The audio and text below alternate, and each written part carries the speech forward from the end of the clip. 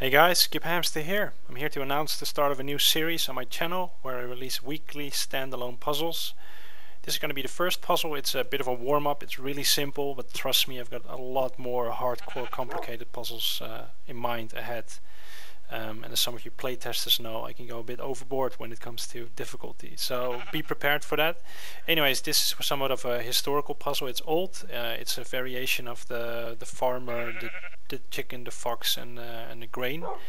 And the way it works is you have your sheep, wolf, and batch of wheat, and you have to take it across this damaged bridge to the market. But there is only one way to go across, and it's a bit unsafe. So you can only take one animal at a time to the other side. So what you do is you can select what you want to move to the other side. You can go empty-handed as well. And once you've done that, you simply walk to the other side. There's a catch though. If you leave the wolf and the sheep without your attention, the wolf will eat the sheep.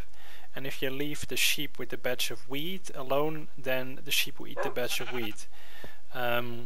So you have to figure out what you're going to move. But once you select something, you walk to the other side. And what will happen is what you're moving will appear on this side and it will have disappeared on the other side. Now I've got this little 2-digit display to show how many moves you've done. It's a bit overkill. You probably don't need that many moves, but I just wanted to put it in there. There's 2 Easter eggs in the map, so yeah, let's see if you can find them. And with all upcoming puzzle maps, I will be accepting video responses. So please send them in. Might just personally, I don't know. Whenever I make something, I really enjoy watching other people play or hearing them play. So send those in.